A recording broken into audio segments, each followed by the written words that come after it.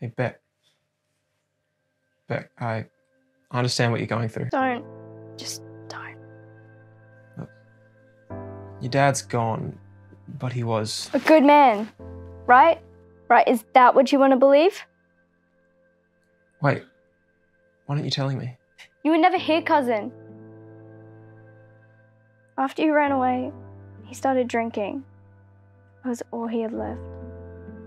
Oh, Beck. I'm really sorry, I never knew. But I'm here now, and I promise I'll take care of you. He's gone now forever. He can't hurt you anymore. And he'll never be punished.